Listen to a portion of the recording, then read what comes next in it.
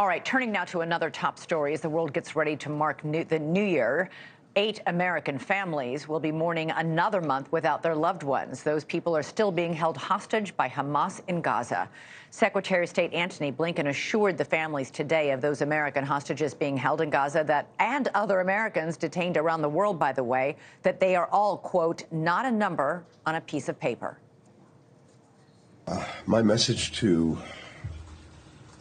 Americans who have their loved ones being arbitrarily detained someplace around the world is twofold. One, we're with you.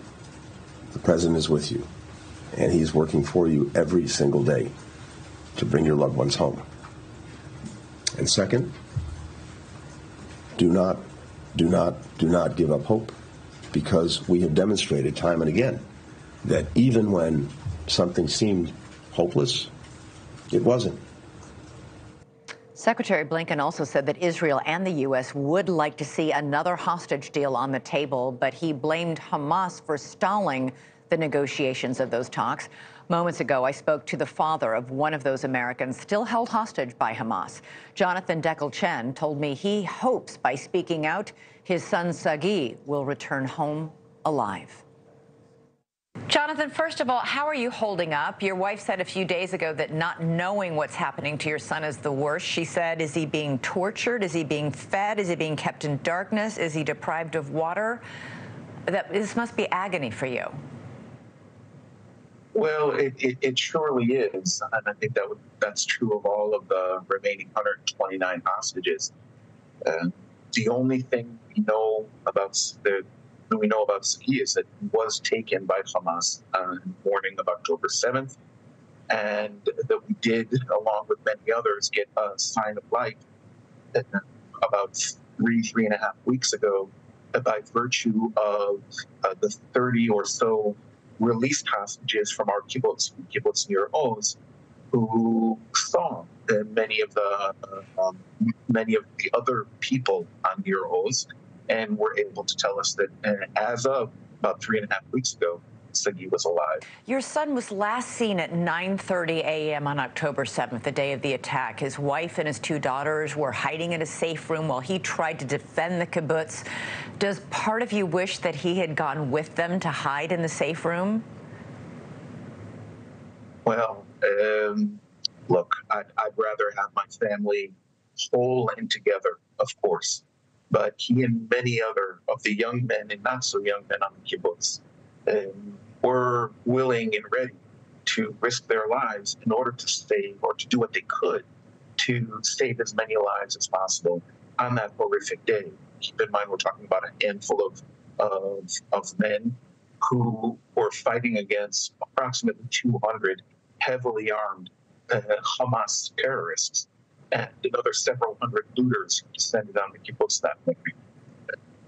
I'm proud of him, but more importantly, I'm doing, and many others are doing everything we can to get him back home.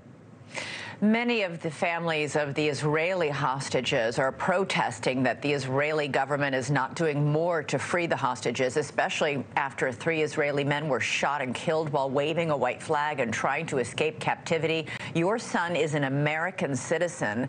Is the U.S. government doing enough? What do you think about the Israeli government? The general feeling in Israel is that, or the doubt that our government has been prioritizing the fate of the hostages in its general war needs.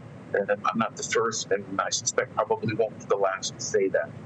In terms of the U.S. administration, I don't think that anyone could reasonably expect any more than they have been doing, and we believe will continue to do.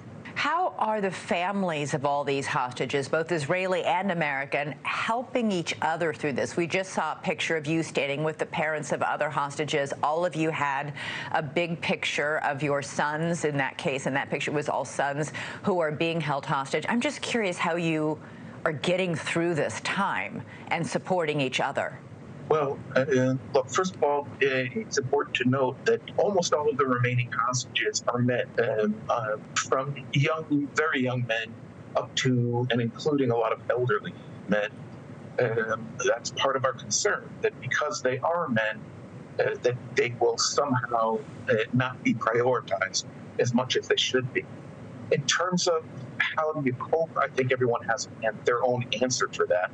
For me, it's just keeping my eye on the prize, and that eye is, or that prize is Sagi, I hope on his own 2 feet, and walks into some hallway or some room somewhere tomorrow, today, and his 2 little girls leap into his arms, and he goes to greet his wonderful wife and their newborn. And that's what keeps me going. Thanks so much for watching. Go to joinnn.com to find NewsNation on your television provider. And don't forget to click the red subscribe button below to get more of NewsNation's fact-driven, unbiased coverage.